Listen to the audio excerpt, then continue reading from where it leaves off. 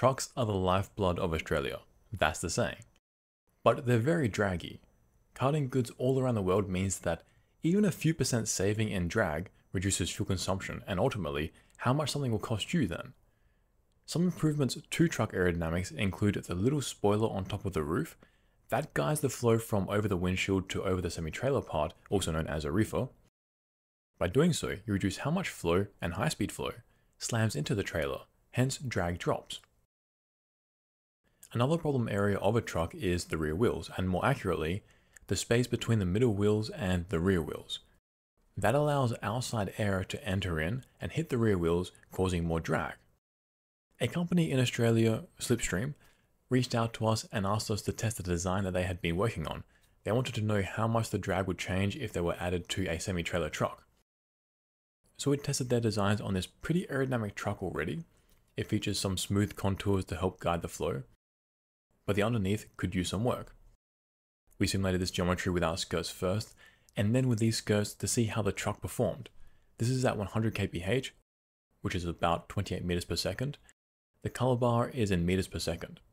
We asked them if we could make a video about it because the truck's aerodynamics in general are a little different to regular cars, and it highlights some interesting effects. These are the results. This is a cut plane down the center of the truck, and to begin with, the flow is kind of how you'd expect it. The front of the truck is undoubtedly bad. I mean, it's just a flat vertical face plowing through high-speed, high-kinetic energy flow. As the flow hits the front, look at just how much of it decelerates almost to 0 meters per second. On top of that, there is so much flow that has to be redirected vertically, and it is still only around 8 meters per second. In the pressure plot, you can see just how much high pressure forms on the front. Effectively, the entire front except the top sliver is in high pressure. That pushes the truck back and increases the drag dramatically. Underneath the truck, we actually see a very similar flow feature to that found on regular cars. There is a little sharp lip. The vast amount of flow that has to go underneath it here separates. That creates a very large wake and drag. And because so much flow has to be redirected from the front and pushed underneath, we can see how much it accelerates underneath. We're seeing speeds up to 60 meters per second, double the freestream flow speed. With that, we do get good low pressure underneath, which is good for downforce production, but that's not really important for a truck. The top of the cab is really good though. The flow stays attached impressively well. That gives the rear flared section of the cab great flow to work with and hopefully direct it in the best possible way. Here, it is almost perfect, but what we see is actually how this little section can't function 100% well just by itself. So if you look at the flow going over the top of the cab, it is shot at a very favorable angle to the trailing reefer. At this angle, the flow has a great chance of seamlessly attaching to the top of the reefer and no wake will be formed. But it doesn't. It does very well, but there is a small wake forming still. Why does it form if the flow over the top of the truck is perfectly aligned with the reefer to begin with? Well, in this video, it's a little hard to see why, but in the streamline orbit, the reason is much clearer. Looking from the side, you can see how some streamlines get sucked into this volume between the cab and the reefer. That makes sense actually because the pressure plot shows that there is low pressure in there, so naturally, flow will want to go into there. That's not necessarily a problem. The problem is that with more flow constantly entering this space, there's not enough room, and some air has to go somewhere. Fortunately, this area is so open that it can escape easily. The bad part is that some of the flow escapes through the top and meets the oncoming air that was flowing over the cab. Because these two regions of flow are at very different velocities, something called a shear layer is formed. One telltale sign of that is that vortices are formed at the interface between these two regions at the shear layer. The reason why it's called a shear layer is because these two flows are shearing across each other. So with these vortices, we have less ordered flow that now mucks up the great flow from over the cabin. We now have some flow slamming just into the top of the reefer, and that creates more drag too. Just quickly, these simulations were done with OpenFoam. If you'd like to learn OpenFoam, then check out our courses here. From 4 meters above the ground and looking down, we get another good view of this process. Now looking over the rest of the trailer, the flow is very nice. It settles down and those vortices created disperse quite a lot. But one thing that is interesting to me is just how thick the boundary layer is. That might not seem very big, but that's because the truck is large to begin with, so this boundary layer is actually close to half a meter thick. That's even more impressive when you consider that there isn't even an adverse pressure gradient down the truck. So there's nothing pushing back on the flow, decelerating it, and then causing this thick boundary layer. This boundary layer gets thick simply because of how long the trailer is, and that the flow was turbulent to begin with. So the boundary layer was turbulent straight away, and turbulent boundary layers are thicker than laminar ones anyway. So those vortices that formed from the top shear layer and general mixing, while they disperse quite quickly, their effects propagate far longer. In terms of the effect that that thick boundary layer has on drag, well, there will be more skin friction drag from the turbulent boundary layer than if it were laminar, but because this object is so large, a laminar boundary layer wouldn't last the entire way anyway. The thicker boundary layer means the final wake is a little larger, which is more drag too. Now underneath the reefer, that is where the action is. In the center plane to begin with, the flow is okay. It's actually a little better than I expected. It's not a complete wake, but once we pass the middle wheels, we do have a complete wake now. So the good bit didn't last that long. From this angle, the large wake, while bad, has a benefit, and that is you have very slow moving flow hitting the rear wheels now. That's great for drag because it means that there isn't much energy to dump into the wheels and convert into drag, but that's from this angle. If we look at this plane, that's looking from underneath the trailer and it's 20 centimeters off the ground. In the center, there is very blue flow, and that's what we saw in the center plane. But even half a meter either side, the flow is now much faster, and that flow is hitting the wheels and creating drag. So this center plane taken just by itself isn't the whole story, and this plane from underneath shows how the flow changes radically. And that's actually the problem identified with these trucks. There is quite fast moving flow entering this empty undercarriage area, and it hits the wheels. So we do now have more kinetic energy being wasted and creating drag, as we can see here. The hope is that skirts will reduce this problem. We'll see later if that's the case. One thing I'm impressed with in this center plane is that the pressure is very uniform. For a highly chaotic flow underneath, the pressure doesn't change very much in this plane. That's a little surprising. It might be that the flow is so slow that it doesn't have much kinetic energy to convert into static pressure anyway, so the changes we see here are relatively small. If you don't know what I mean by the static pressure and converting it between it and dynamic pressure, or what these are, then check out this video we made a few weeks ago detailing them and in relation to a car's aerodynamics.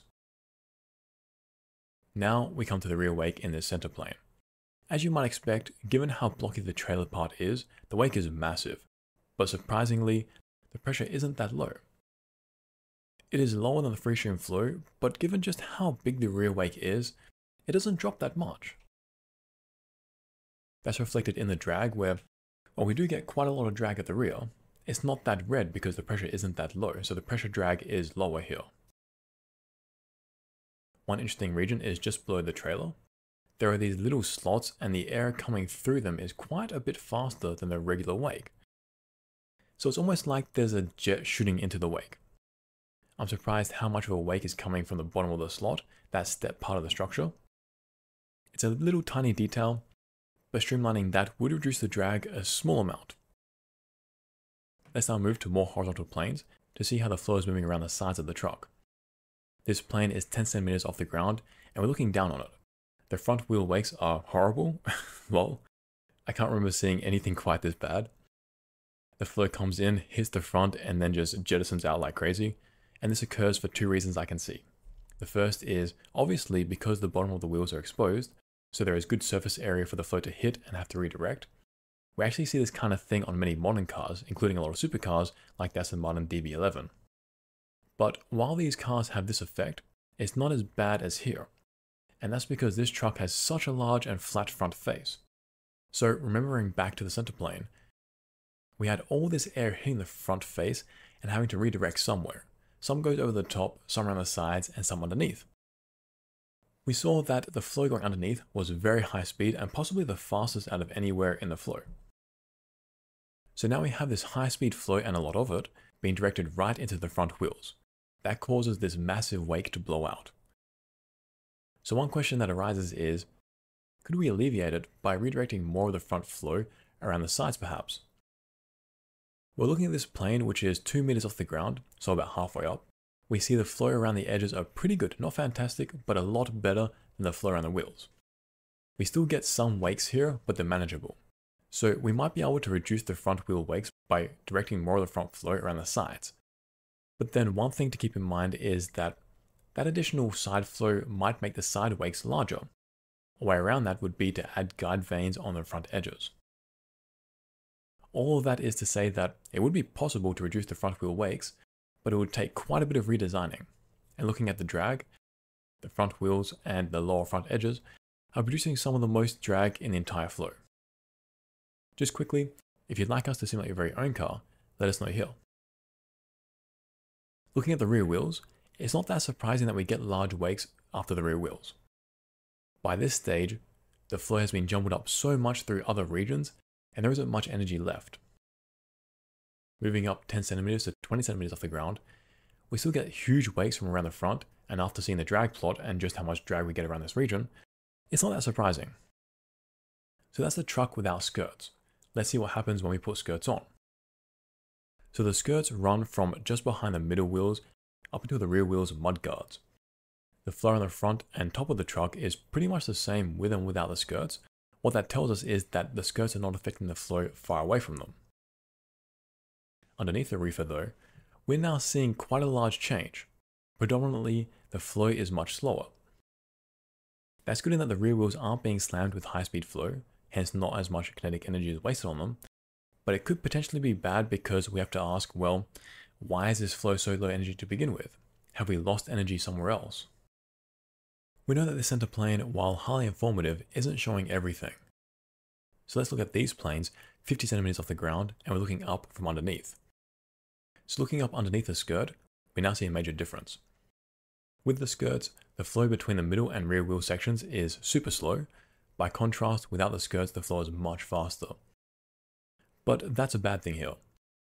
The reason is because this flow is only faster because it's sucking in outside air. Faster moving flow, mixing with it, and then shooting it into the rear wheels. With the skirts, the outside faster flow is more isolated from the inside flow. What that tells us is that in both situations, the inside flow has lost about the same amount of kinetic energy because of the wheels and stuff upstream, but without the skirts, we're now sapping more energy from outside. While with the skirts, we're not sapping away as much energy from outside. It's kind of like when someone has the plague, he or she goes into isolation so that others aren't infected. Here, the higher speed flow isn't infected by the lower speed flow. And comparing the pressure plots, we see a major difference when the skirts are in place. Without them, the flow slamming into the front of the rear wheels produces periodic high pressure. With the skirts, that is completely alleviated. That right there is a major indicator that drag is being reduced. But the skirts don't just affect this inside region. Because they prevent the outside flow from going in, the outside flow now blows out more. And this outside flow is not just free stream flow, but also the wakes from upstream objects like the front wheels. These differences we saw were from the plane slicing through where the skirts are. The skirts only extend a finite amount downwards. What happens if we go below that line? Well, this plane is 20 centimeters off the ground, and we're looking up in awe. Here, there's not much of a difference. We get outside flow rushing in and hitting the rear wheels now, so the skirts are really protecting the top half of the wheels about. But another thing that's interesting is that that's not enough to affect the rear wake too. Back in the center plane, the rear wake is very similar between the two configurations, but there seems to be a minor difference at the bottom with the flow going through the ladder bit. Without the skirts, the flow seems to be fairly horizontal and even downwards a little. With the skirts, the flow seems to be kicked up a little. It's a little hard to tell why, because if you look at the 50 centimeter horizontal plane, the flow at the rear doesn't look that different between the skirts and no skirts case.